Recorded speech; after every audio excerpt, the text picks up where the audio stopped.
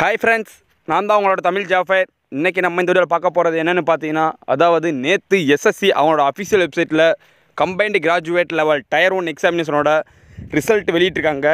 அதுபடி இந்த tyre 1 எக்ஸாமினேஷன்லேருந்து tyre 2 எக்ஸாமினேஷனுக்கு எத்தனை கேண்டிடேட்ஸை ஷார்ட்லிஸ்ட் பண்ணியிருக்காங்க, அதுக்கடுத்து எந்தெந்த கேட்டகரிக்கு எவ்வளவு கட் ஆஃப் இருக்குது, நெக்ஸ்ட்டு பார்த்தீங்கன்னா முக்கியமான ஒன்று, அதாவது இந்த நோட்டிஃபிகேஷன்லேயும் next combined graduate லெவலோட tyre 2 tyre 3 examination conduct பண்ணுறதுக்கான டேட்டையும் அவங்க வெளியிட்டிருக்காங்க.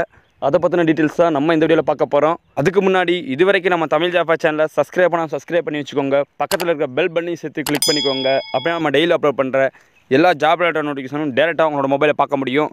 வாங்க வீடியோக்குள்ளே போகலாம். இதுதான் staff selection commission வெளியிட்டிருந்த combined graduate level tyre 1 எக்ஸாமினேஷனோட result.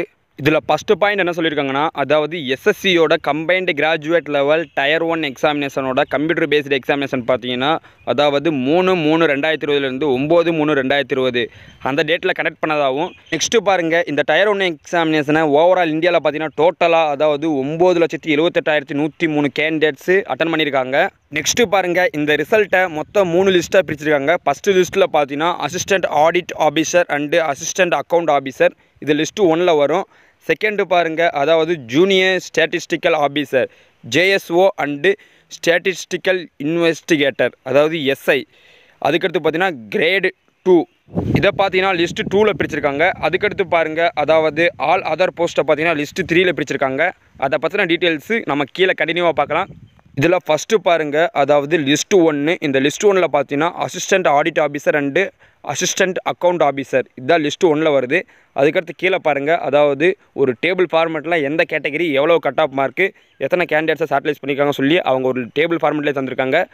இதில் பாருங்கள், எல்லா கேட்டகரிக்கும் medium level cut off mark தான் இருக்குது. அதாவது எஸ்சி கேண்டிடேட்ஸுக்கு பார்த்தீங்கன்னா 156.7 சம்திங் இருக்குது, எஸ்டி கேண்டிடேட்ஸுக்கு 151.4 சம்திங் இருக்குது, ஓபிசி கேண்டிடேட்ஸுக்கு பார்த்தீங்கன்னா 172.7 சம்திங் அந்த ரேஞ்சில் தந்திருக்காங்க. அதுக்கடுத்து பார்த்தீங்கன்னா யூஆர் அன்ரிசர்வ்டு கேட்டகரிக்கு பார்த்தீங்கன்னா 180.12 சம்திங் அந்த ரேஞ்சில் தந்திருக்காங்க. அதே மாதிரி இந்த லிஸ்ட்டு 1ல் பார்த்தீங்கன்னா, அதாவது லிஸ்ட்டு 1லேருந்து லிஸ்ட்டு 2க்கு டோட்டலாக பார்த்தீங்கன்னா 8,951 கேண்டிடேட்ஸை ஷார்ட்லிஸ்ட் பண்ணியிருக்காங்க. அதாவது டயர் 2 எக்ஸாமினேஷன் அட்டன் பண்ணுறதுக்கு இத்தனை கேண்டிடேட்ஸை ஷார்ட்லிஸ்ட் பண்ணியிருக்காங்க லிஸ்ட்டு 1லேருந்து. நெக்ஸ்ட்டு பாருங்கள், லிஸ்ட்டு 2. இந்த லிஸ்ட்டு 2வில் பார்த்தீங்கன்னா, அதாவது ஜூனியர் ஸ்டாட்டிஸ்டிக் ஆஃபீஸர் அதுக்கான ரிசல்ட்டு. இதில் அதே மாதிரி எந்தெந்த கேட்டகரிக்கு எவ்வளோ கட் ஆஃப் எத்தனை கேண்டிடேட்ஸை ஷார்ட்லிஸ்ட் பண்ணியிருக்கான்னு சொல்லி ஒரு டேபிள் ஃபார்மில் தந்திருக்காங்க. அதுபடி பார்த்தீங்கன்னா இதில் டோட்டலாக பார்க்குறப்ப 19,391 கேண்டிடேட்ஸை ஷார்ட்லிஸ்ட் பண்ணியிருக்காங்க. அதாவது டயர் 1லேருந்து டயர் 2க்கு லிஸ்ட்டு 2 மட்டும். அதே மாதிரி இதில் லிஸ்ட்டு 1ஓட கட் ஆஃப் மார்க்கை கம்பேர் பண்ணுறப்ப இந்த லிஸ்ட்டு 2ஓட கட் ஆஃப் மார்க் பார்த்தீங்கன்னா கொஞ்சம் கம்மியாக தான் இருக்குது. அதனால் இதில் டோட்டலாக 19,391 கேண்டிடேட்ஸை ஷார்ட்லிஸ்ட் பண்ணியிருக்காங்க டயர் 2 எக்ஸாமினேஷனுக்கு லிஸ்ட்டு 2ல் இருந்து.